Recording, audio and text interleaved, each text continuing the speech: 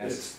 And that is a whole examination of selflessness, of really doing meditations on, the meditation has to do with getting a concrete sense of the I, the self. And then once you have that within you, the meditation is, okay, where is it? You start looking for it and you can't find it. Is I the body? Well, there's also mind.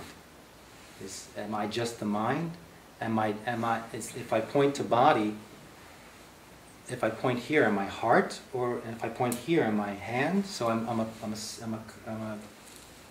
a series of aggregates of various things.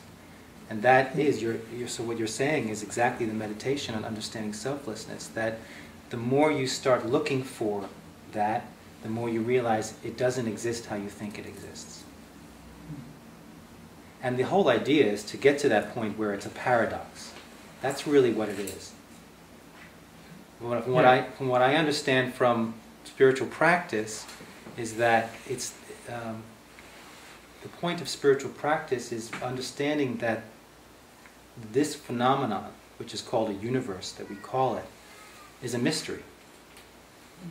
And that the more we are able to live with peace with that mystery, the more enlightened we become, the happier and more peaceful we become.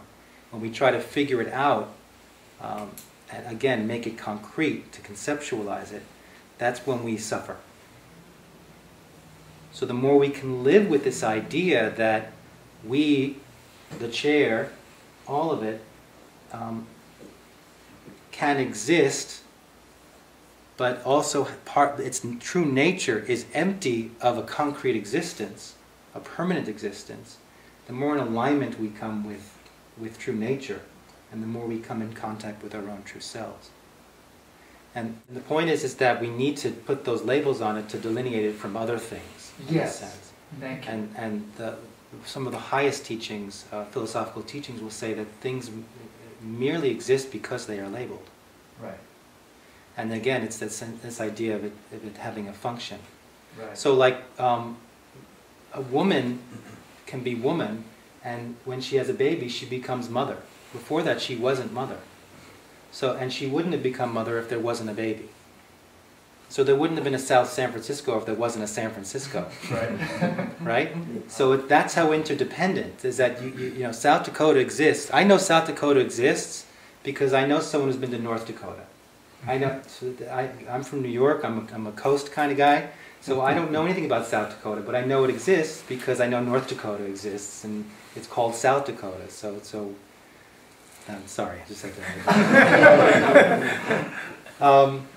So the idea of this is to begin to understand that when we start realizing we're not as concrete as we think we are, that we are a series of causes and conditions by others and by our own karma, for instance.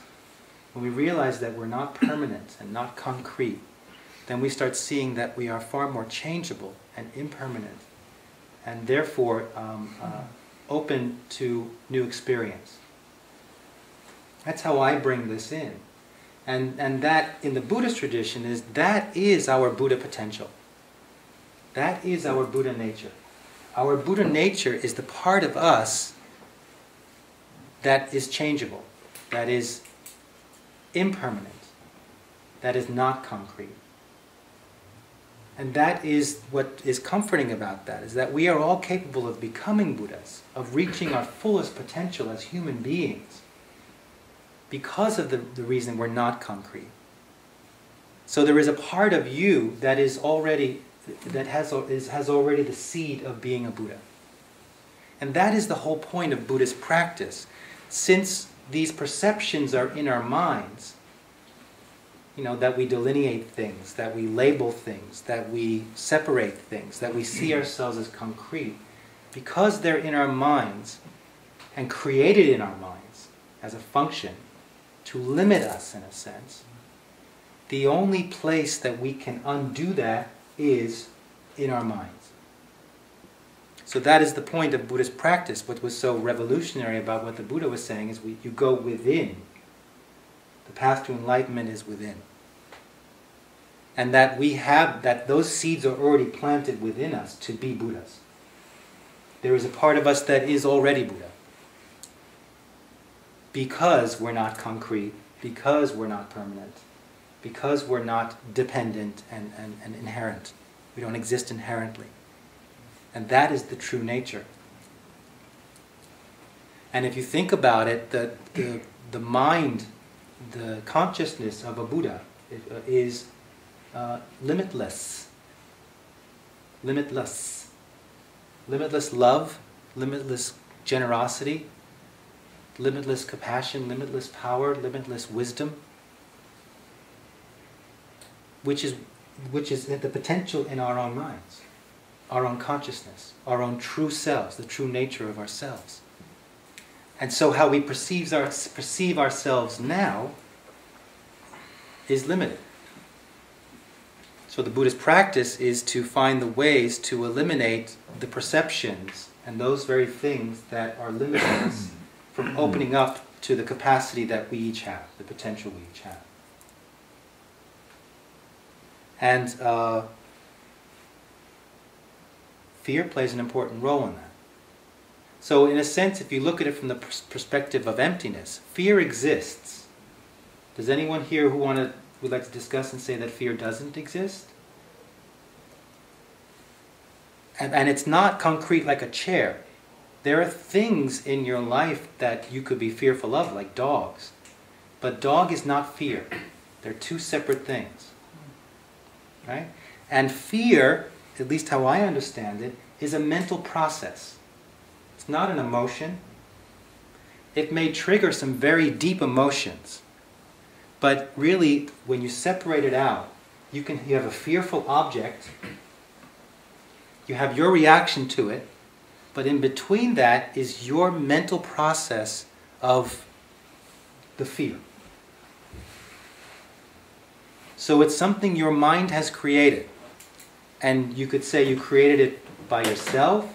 You can say your parents and your society helped you create it. You could also say, if you really practice traditions that go along with this, it could come from past life impressions. So those are where they came from. But a dog, if that's your object of fear, is not the fear itself. You see dog and you have created a mental process of that is something to be afraid of, and you adapt. Does that make sense? So it has a function. Yes? What about, I'm hearing you, but the layer of instinctive fear that's inherent, and it almost seems biological, like when we're about to be hit